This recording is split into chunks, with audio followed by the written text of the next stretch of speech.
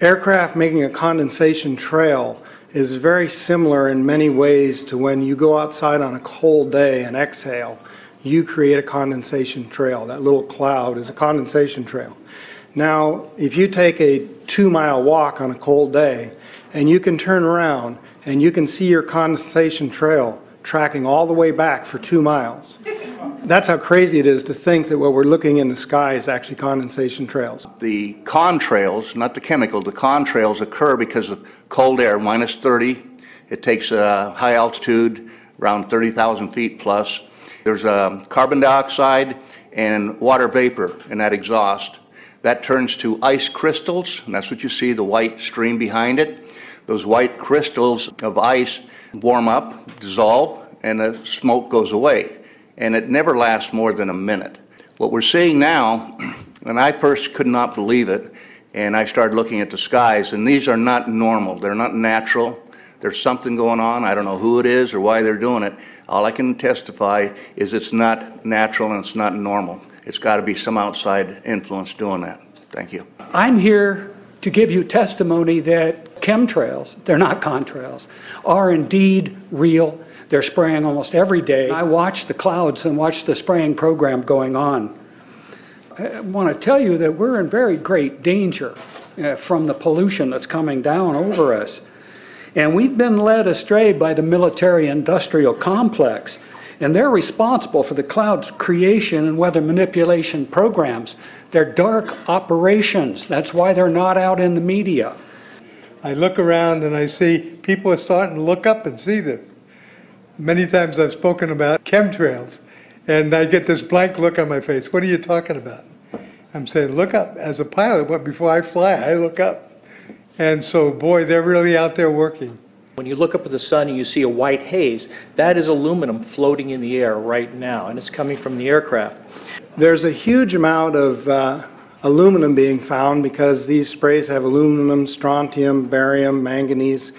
And there's a lot of argument that aluminum is very common to be found, but aluminum is only common in a bonded form. It's not common in a free form, and we're finding high rates of free aluminum in the soil, which is not natural. The metal compounds that are being used are environmentally dangerous. We need to be monitoring them. We need to be testing them. Okay, these previous guys, I've watched exactly what they do, and yes, they are correct. I've seen exactly the same stuff, so ditto marks on those. You want some figures? Okay, latest water test, tested the rain. 13,100 micrograms per liter of aluminum in the rain in 2013. Normally, it should be 0. So 13,100 is pretty damn much, folks. It used to be 0, then it was 100s in the 2000s. And then since 2010, it's into the 1,000s and the latest 13,100. In the snow on Mount Shasta, pristine Mount Shasta, 61,000 micrograms per liter, 4 times the amount that is found in the soil up there. Where in the hell is this stuff coming from if it's not coming from the soil? We have clouds in the sky we've never seen before. Almost every day I'm seeing clouds I've never seen before. And NASA has been even named a few of these new clouds. It's really interesting, but NASA is a corporation. I want you to know that. NASA has also conducted a research program in what they call metallized fuels. We're actually putting aluminum oxide right in the fuel because it has 2 atoms of aluminum and 3 atoms of oxygen. So during the combustion process, it releases all that oxygen and dramatically increases efficiency, but it leaves the aluminum in the air. We got things coming from sky down, and it's a huge, huge problem. Because as it comes down, what happens is a couple of things. Is that it actually is in our air, we breathe it. And as we breathe it, it's actually going to go up through our nostrils, into our brain, easiest access to our brain frontal lobe. The contaminants that have been identified, which already been mentioned, are aluminum. Aluminum is the #1 free radical generator to the brain to cause early apoptosis, which is early death of brain, and it begins to set off the scar tissue, which we call the amygdalin, which is part of the chemical matrix related to Alzheimer's. I'm a neurologist practicing in Reading for 17 years, and in the past 5 years, I have seen the number of patients with Alzheimer's disease, Parkinson's, and other neurodegenerative diseases tremendously increased, almost quadruple. I became interested in chemtrails about 8 years ago when I was in Hawaii, and the Hawaiians are really being very vocal about it. I concur about the increasing number of Alzheimer's. They have been able to take the aluminum and micronize it, which means it'll stay up longer.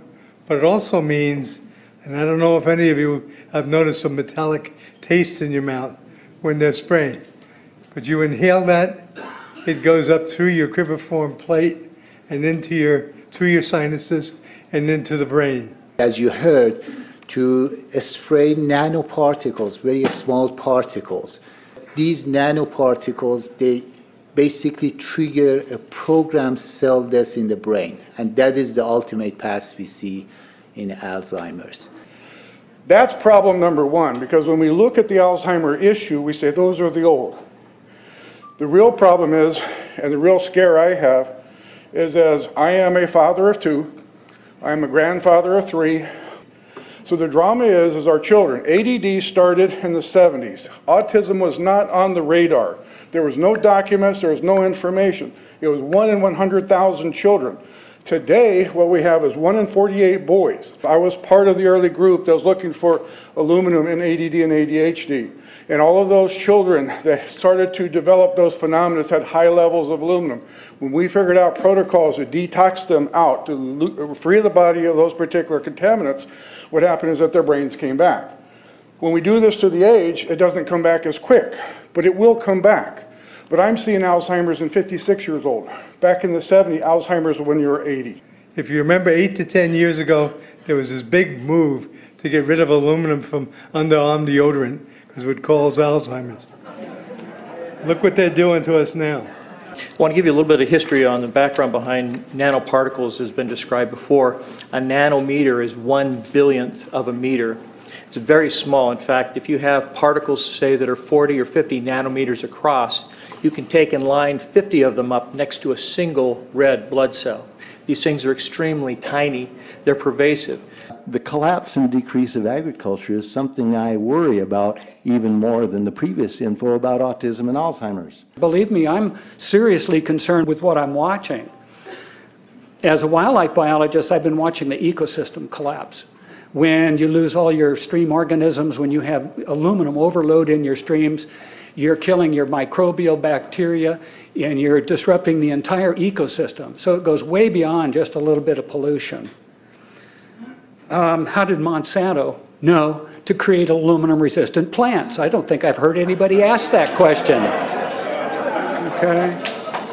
Insects. I've done studies in Siskiyou County. They're at 20% of normal. The aquatic insects basically made a nosedive in 2006 to about 20% of normal. So far this year, I've sampled 200 trout stomachs. 98% of them are empty. So sorry about the trout fishing, fellows. The mayflies, stoneflies, dipterus, and caddisflies are damn near gone. The terrestrial sampling is down to about 20% of normal, except for pest species like ants. We're seeing a loss of the major bird species, and as the gentleman said, the ecosystem is unraveling, and Audubon's been telling you that for years. The materials that are going into the environment right now, aluminum oxide nanoparticles and barium nanoparticles, these just happen to be the same materials that they use in nanothermate explosives. And so when this stuff settles down out of the air into the environment, it is small enough to be absorbed through the root structure of the trees in the forest. And so when there's a forest fire, and there will be a forest fire, those fires burn dramatically hotter. The point is that the cost of firefighting, the cost in the healthcare system have nearly doubled in the last 10 years. The amount of acreage is lost because of fires. The impact on human health is dramatic. I personally tested water and aluminum, and I found aluminum had 47 times the normal expected amounts. Strontium had 10 to 20 times the amounts. Barium was 20 times. This is what the stuff looks like here. Collected, it looks, most people just think it's a cobweb, but I tested it, it has outrageous amounts of barium, strontium, and aluminum, but they destroy the sample, so I'm not letting this get away from me. You know, these tests are international. in scope. We're seeing this all over the world, guys. Okay, pH of acid soils is 20 times more alkaline. The aluminum in the soil has doubled in the last 10 years. The rain normal was 5.6, it's 20 times more alkaline. Aluminum blocks essential nutrients. I am unable in my garden to restore normal pH, and that's because nanoparticles are now in the circulatory systems of both plants and humans. The Air Force conducted a study starting in 1993. It was called In Vitro Toxicity of Aluminum Nanoparticles in Rat Alveolar Macrophages. That's a real fancy way of saying testing the effect of aluminum nanoparticles on the white blood cells in the little air sacs in your lung, the alveoli. And what they found in this 8-year study was that these particles, when you're exposed to them long enough, it suppresses the ability of your white blood cells to defend you from airborne infections coming into your lungs. So it suppresses your immune system. But they also found that these same particles, once they get into your system, they can actually go through the barrier in each one of the cells. They get inside the cells, and these particles can actually suppress the ability of mitochondria, which are in the cells that help to gobble up toxins and things that would be harmful to the nucleus and the reproduction process of the cells in your body. These processes are suppressed, and so essentially by breathing this material in, your immune system is dramatically suppressed. I wrote to the federal government because Air Force wrote a book, and on the first page of the book they said, we're going to control the weather by the year 2025. I asked them, what are they doing spraying these chemicals on the public? I said, there's violation of United States Code 50 USC 1520, which prohibits the American government from experimenting on the U.S. citizens with chemical agents. I said that law also requires who's ever experimenting, when the federal government does it, that they have to report to Congress within 30 days. They wrote back, they said they don't know what I'm talking about. We have enough evidence that there's this spraying going all over the place. We were warned about the takeover of our freedoms by the military-industrial complex by both Eisenhower and Kennedy. They're gaining traction on us, folks. We are in trouble more than just a spraying program. All I can say is it's about time we get up in arms about this, because it is affecting our health. It's high time that we as citizens of this great country take action. Board of Supervisors in Suffolk County, New York, they outlawed geochemical engineering. Hawaii passed an ordinance prohibiting geochemical engineering. I urge you to bar geoengineering in Shasta County and pass an ordinance. At least ask some damn questions. What the hell is all this aluminum doing here? Why are the trees dying, fishes dying? Why is there Alzheimer and aluminum spiking? And why are these fibers on the ground here in Shasta County? Thank you. Thank you, Mr. Marmon.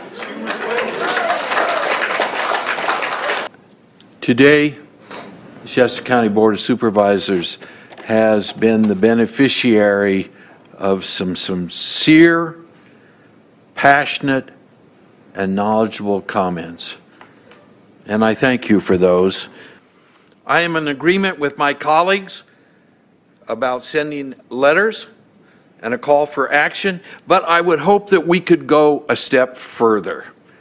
I would like for us to send a copy of this video where all of you spoke today, all 2.5 or 3 hours of this testimony, to be sent to our senators and our U.S. representatives, and also our representatives in the state of California. We'll do that. Let them listen to the passion that came out of this meeting today. Thank you. You have the motion in front of you. I think it's understood. All in favor say aye. Aye. Any opposition? Motion passes unanimously.